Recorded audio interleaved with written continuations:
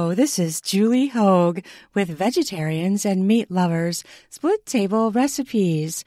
Do you have a vegetarian family member or friend? Or do you sometimes like meatless meals, but then other people in your family like meat? Well, I am for you then, because that's what I do. My family is composed of a vegetarian, which is me, and 4 meat eaters. I'm the cook. I have figured out many ways to cook for both diets, and I've been doing it for, I don't know, something crazy like 27 years or something like that. I'm almost 50. I am 49, and I've been cooking this way since I was a teenager. For unfortunate events, I became the cook of my family as a teenager, and I was already a vegetarian. So I've literally been cooking this way since I was a teenager. So I have things to share. I have a couple of books out there. I have One Dish, Two Diets, which is a cookbook. Very simple Midwestern recipes for cooking for a split table diet family of vegetarians and meat eaters. And it also has just some meatless recipes as well. And I also have a quiche cookbook, which is the same way, and American Midwest Cooking Quiches, split table recipes for vegetarians and meat lovers, where I have a whole bunch of different interesting, unusual quiche recipes, and it is in Kindle and paperback. And my other book, One Dish, Two Diets, is in multiple formats, actually. Kindle audiobook, which you get a free ebook if you get that, and hardcover and paperback. I just put it out in hardcover. So check me out if you like what I do. And I'm working on a new one, which one of the recipes that I'm going to talk about today is actually going to go in that book. It's going to take me a while. It takes a while to make a cookbook because you have to make the recipes multiple times, and then you have to take pictures. So it really takes, probably a year at the least, a year to 2 years even, possibly. So appreciate your cookbooks because you have to do all this work, and it takes a really long time. And so the next one I'm doing is going to be pasta salads, or salads and breads. So this is going to be a pasta salad that I'm going to have for today's podcast episode. But I'm really excited about this day. So sometimes I don't plan things ahead of time. I'll decide it I decided what I was going to do on this podcast within 30 seconds of waking up.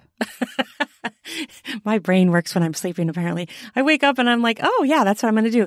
Does that happen to you? I don't know. Some people say their brains work when they're in the shower, or they're working, or not working. No, definitely not working, but driving, or something mundane, taking a shower, driving somewhere, something where your brain is occupied by something else. And then all of a sudden I get ideas in the shower all the time.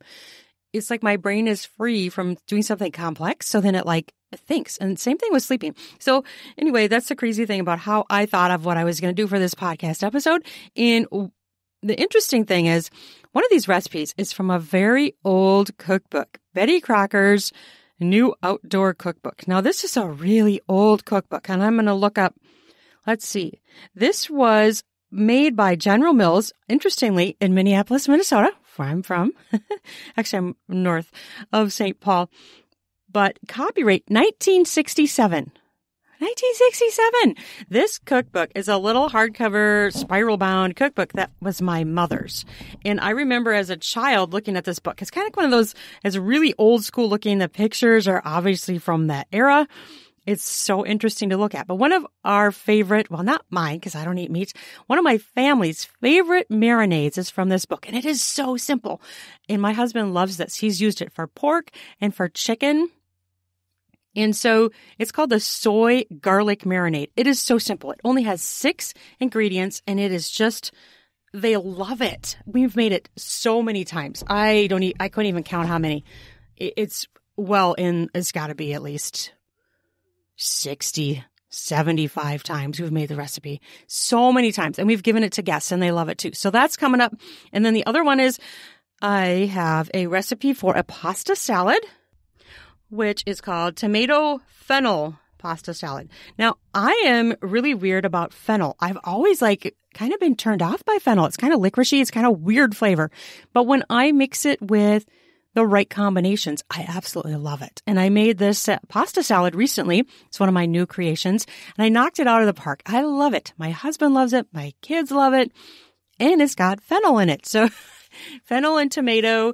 And then the last recipe I'm going to mention is one that I also made up that I absolutely love too. And this one is for a mushroom, marinating a portabella mushroom. So this could be an entire meal for you. It has vegetables. It has grains in the pasta. It has meat if you want meat. All of those things. And often when we are grilling some sort of meat, I might have a marinated portabella mushroom that gets grilled so that I can have something grilled as well. And you can put it on a bun. You can eat it by itself. So those are the 3 recipes that I'm going to do today. And I'm really excited to get into the meat of this. Is that funny for me to say on this podcast? Not really. I mean, I talk about meat too. So I'm not just a vegetarian podcast because that's not my life. I am not just a vegetarian cook. I am cooking on both sides of the spectrum, from vegetarian, sometimes I even do vegan things, all the way up to flat out meat. So, that's just my life. And that's how I am portraying this podcast. And my cookbooks are the same way. And my website, which is juliehogewriter.com, which also I'm going to do a mini plug of my book, Hungry Hearts. If you like YA romance with a lot of drama and edgy stuff and sweet love, get my book, Hungry Hearts, and give me a review. I am trying to grow my base of reviews for that book as well. Reviews help people so much. And if you love a book, putting a plug out there, do a review for the author. It is so rewarding for the author to see. Even if you're doing some criticism, be honest. It really helps the writer grow, the author, and it helps actually boost the book in the Amazon world, right? If it gets reviews and purchases, it boosts it up, and Amazon might suggest it to other people. So it helps the book grow. So take a few minutes and review your favorite books today. Honestly, as an author and a writer, I'm telling you, it is huge to do for someone. It makes such a difference, and it really makes their day to hear what someone thinks, even if it is a critique. Okay. So little mini plug there for what you can do to help your favorite author, your favorite book, get more exposure. Something simple and it doesn't have to be a long, involved review. It can be really short. It takes just a few minutes of your time. It's gold. Okay. So we're going to talk about this marinade. So this book, I'm looking at it. Oh my gosh, it is so old. It's like fun. It's like totally nostalgic. I mean, you'll look at it and it looks like pictures from the 60s, right? It totally does, because it was made back then. And it's just fun to look at it. It's got so many different recipes in it. And I just found one flipping through here trying to find my marinade recipe that I want to try for kebab. So that's next on my radar. I'm going to do that one real soon, baby. It's going to be fun. Okay. The soy garlic marinade. I'm going to start with that. In the recipe, it says for pork, beef, chicken, a sauce with character. Okay. We've used it for pork and chicken. And now I'm looking at it, I'm like, why haven't we tried it with beef? I don't know. We'll have to do that. Anyway, so this is so simple. I mean, this is like so simple. And we usually put it on minimum of we've done as little as a half hour, but I think the longer you do it, the better. An hour or 2 was fantastic. So you're going to take, and I do this for like maybe 4 pork chops. So if you're going to do more, like double it. And I've done that too, like especially when my oldest is home from college and there's 5 of us here eating, then I will make more like 8 pork chops, especially or even 6, because, he's a weightlifter, bodybuilder, and he really eats a lot of food and a lot of meat. So I really bump up the food when he's here. And so this one, you take 1/4 cup salad oil. Oh, salad oil. What does that really mean? I usually use olive oil personally. Any oil obviously would work. 1/4 cup soy sauce, 2 tablespoons ketchup, 1 tablespoon vinegar, 1/4 teaspoon black pepper, and 2 cloves garlic. Now, it does say crushed, but I generally use the minced in the jar. You stir that all up, and then you marinate it. Marinate the meat. It says it makes about 3/4 cup. And then, obviously, you know how to marinate some, right? You just put it in like a container or a Ziploc.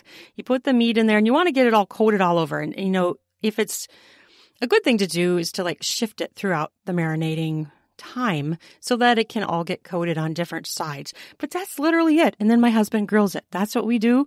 And it's just one of their absolute favorites. So try that out. And then we're going to move on to the mushroom. And I have this on my website. I'm trying to remember if I put it in the cookbook or not. I don't think I did, but I'm going to go over to my own website, baby. Julie, if I could type on my phone, that would be good. JulieHoagwriter.com. Okay, so then I'm going to search mushroom because I'm going to be reading it right from my own website. I've done that in the grocery store. I think I talked about this before on the podcast, where I'm like my own recipe and I'm like, dang, how did I make that? In the grocery store, literally, I'll go to my own website and be like, what are my ingredients? How did I make this again?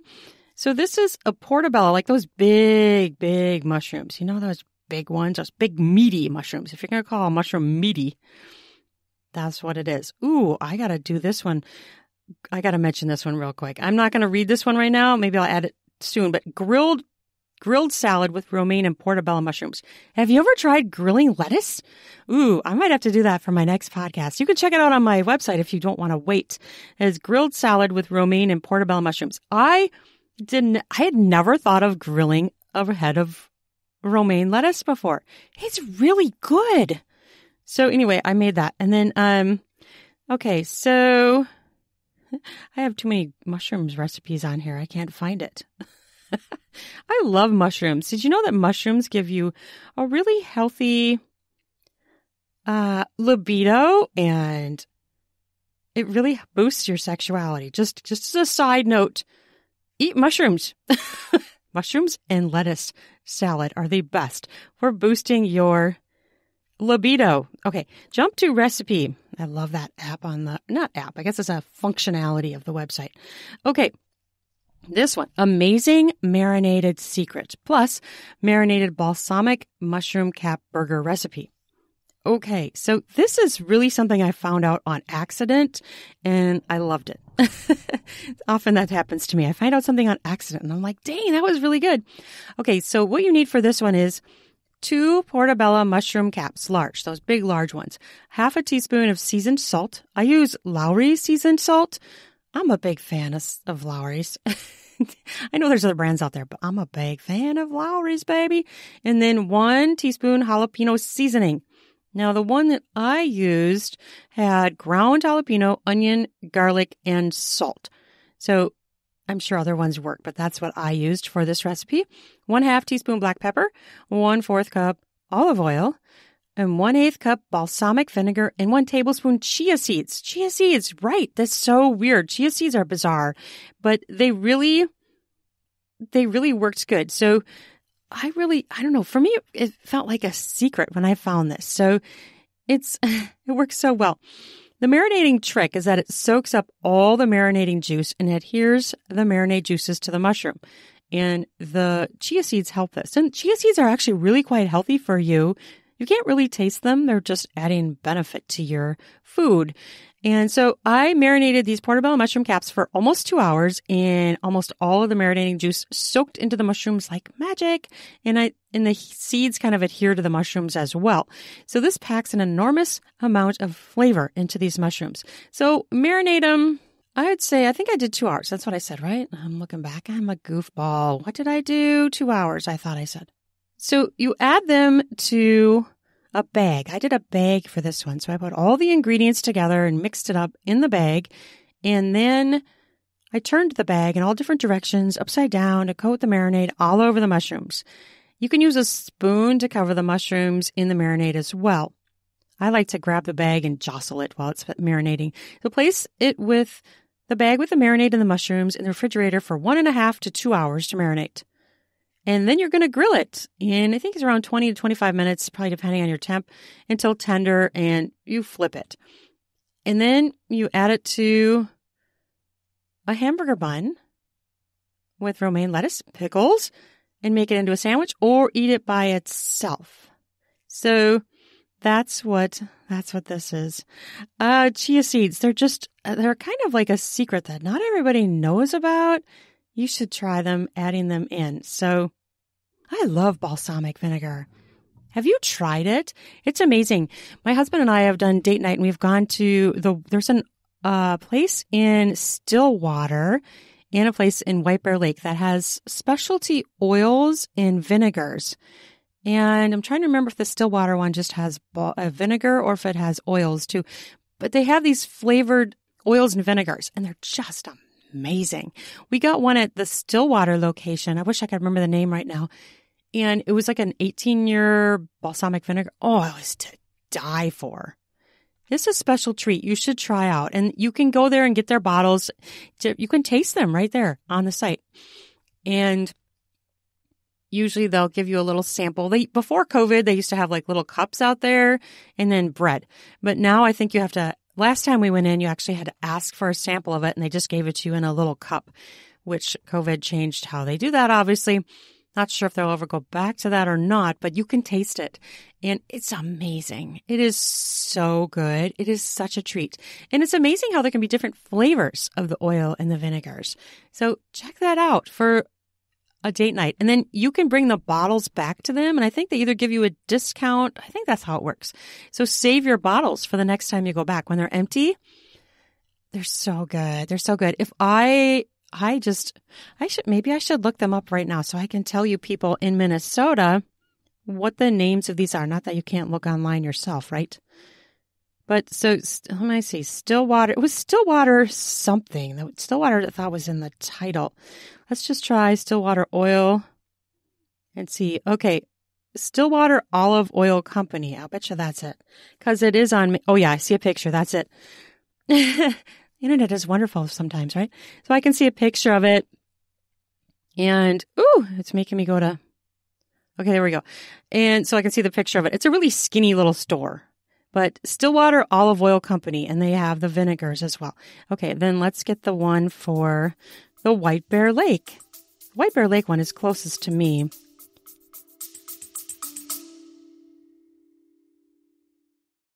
Instacart, groceries delivered in as little as 1 hour. Free delivery on your first order, $35. Save yourself that trip to the market. Instacart delivers groceries in as fast as 1 hour. They connect you with personal shoppers in your area to shop and deliver groceries from your favorite stores.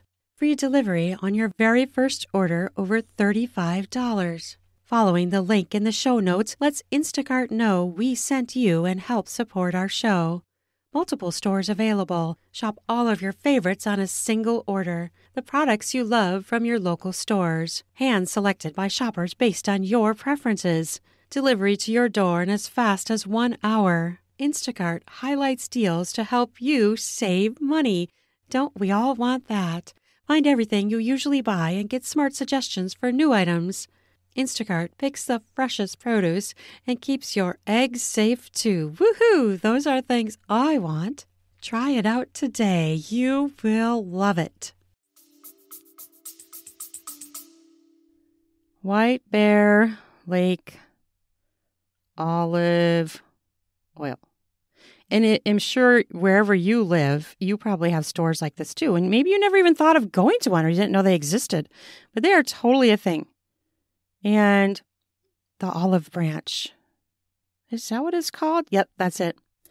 The Olive Branch Oil and Spice Company in White Bear Lake, Minnesota. Yep, I can see the pictures. Thank you, pictures. That's it too. Confirmed. Okay, just so good. And make it a date night or just go there for fun. I mean, what a great thing. On a weekend afternoon or like when you're going out to eat or something, plan on going out to eat in Stillwater or White Bear Lake. They have great restaurants. And you could stop in and get some of this oil or vinegar for something yummy. And I am not associated with them whatsoever. They don't pay me to advertise or anything.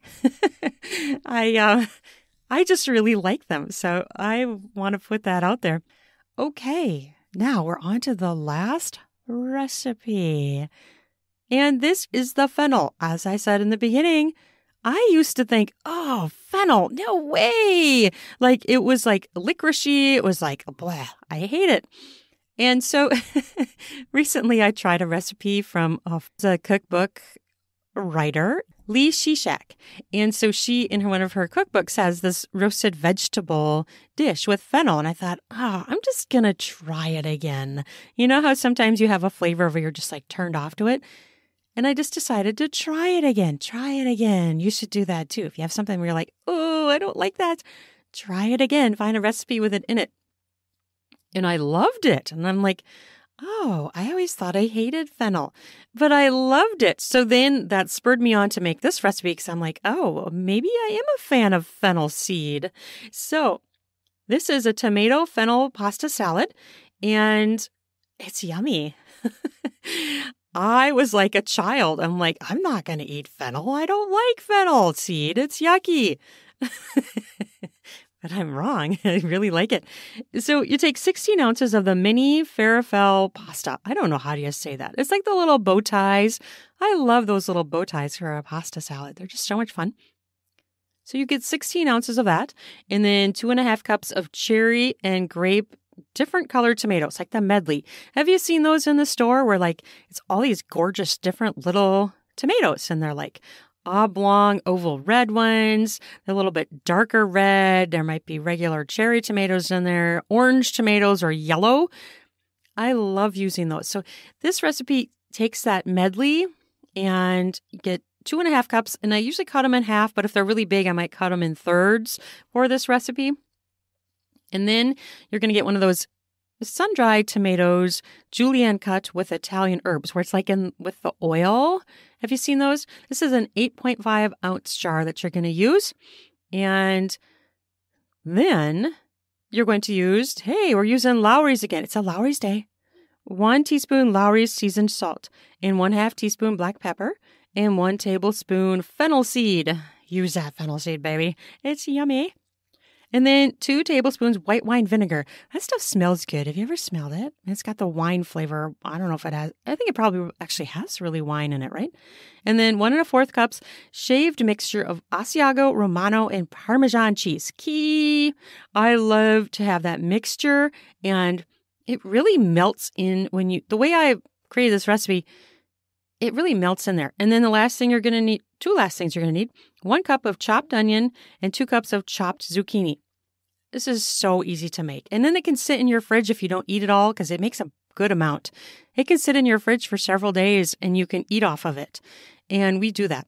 That's what we do all the time. And it works really great, especially when my oldest is home from college, because he'll go and grab some for a snack or something, you know? So how do you make it? We make it by adding the tomatoes, the cut tomatoes, salt, the pepper, the fennel seed, the vinegar, onion, and zucchini, and all the ingredients. Add those all together and stir that up good. You're going to cook and drain your pasta, and you add the pasta in that big bin. You're going to stir it. Well, I usually do the cheese last. So like I do the cheese and then I add the pasta, and I do it while the pasta is still warm. So it kind of like melts the cheese into the mixture. So as you stir it while the pasta is still warm, the cheese really just kind of like blends in. So you don't even really see chunks of cheese when it's done, because it just kind of like all melts in there. And you could do it the other way too. You could add the pasta and then the cheese and stir. I've done it actually both ways. So once you stir it really good and coat everything, you're going to let it sit in the fridge for a half hour to an hour and then serve. And it's a great thing as a leftover. I love it too for like lunch the next day. Like if I make a big pasta salad and my family eats it for dinner and there's some left, what a fabulous lunch. A leftover lunch that is just ideal. It's already ready. It's perfect. It's so good. Great way to use leftover pasta salad is your lunch the next day. So that is what I plan to share today. I hope that you found it interesting, and I hope that you enjoy these recipes. And a quick mention of Instacart. Check out the deals down in the podcast show notes where you could try them out today. They have a great deal where you can try them out. And, you know, it's so great. If you don't want to go anywhere, or you say you went to the store and you forgot something, they can deliver it to you. Delivery has become such an amazing thing in our world. That's maybe one good thing that COVID did, was bring about all these wonderful delivery services that we didn't have before. So check them out. They are amazing. But thank you for listening to this podcast episode. I really enjoyed chatting for you. I do have some interesting interviews with food bloggers and chefs coming up, so stay tuned for that. And you can check out my others that I already have. I have a couple of interviews up. Lee Shishak, and then the one that was the dietitian, which I'm drawing a blank on her name right now, but you can go, and I'm going to go there right now. I'm going to go to Spotify. Where are you, Spotify? Come here, baby. There we are. And you know, it's just so great talking to these people. I have such a blast. I love talking to people. I really do. It's really fun. And I love hearing their perspectives on foods. You know, it's great. Vegetarians and meat lovers. Okay, so I'm trying to get to her name. Here we go. She is Ashley Kitchens. Oh, yes. It was so much fun. If you listen to that episode, it's so funny in the beginning because I accidentally call her Kittens. And then she's like, oh, I like that. It's the funniest thing ever. I'm like, Ashley Kittens. And she's like, oh, I like that. we had a blast together. Anyway, she is a dietitian and she is now a vegan, and she shares her story, which is so interesting because she grew up on a meat farm. I mean, she grew up on a farm, and her dad was a farmer of meat, growing, I think, Angus beef, I think is what she said. So she's gone a completely different way in her life. So check those both out. Those are my two that I have live so far, and more are coming. I'm excited. I have one scheduled for June, and I have another one, I think, scheduled later in May. So those interviews will go live, and then you can find out more interesting different ways to cook and different recipes. So many different things out there to find. And it's a great way to enjoy life, is making good food and enjoying the food. Absolutely. I love that because you can do that at any age, right? You can enjoy food at any age, in any capacity. Even if you're making something super healthy, you still can enjoy it. We have those taste buds, and we need to use those taste buds, massage that into your life. All those lovely flavors. Okay, thank you for listening to this podcast episode. Again, I will put all the info down in the podcast show notes because I want you to have easy access to those recipes instead of having to re-listen to me jabber on and jabber on and jabber on. If you want to come back to the recipe, you can. All you have to do is go back down to the show notes and you can see it. And what's so great, talking about finding things in the store, say you're in a store and you're like, oh, what am I going to make? Oh, I remember that podcast that has the recipes right in the show notes. You pull up Spotify or Apple or wherever you listen, right in the store, and you've got the recipe list for you right there. How convenient is that? I'm thinking about you. Yeah, I am. And that's why I do it, baby. All right. You have an amazing day. Enjoy your food today and have a wonderful, yummy day. Love you. Bye.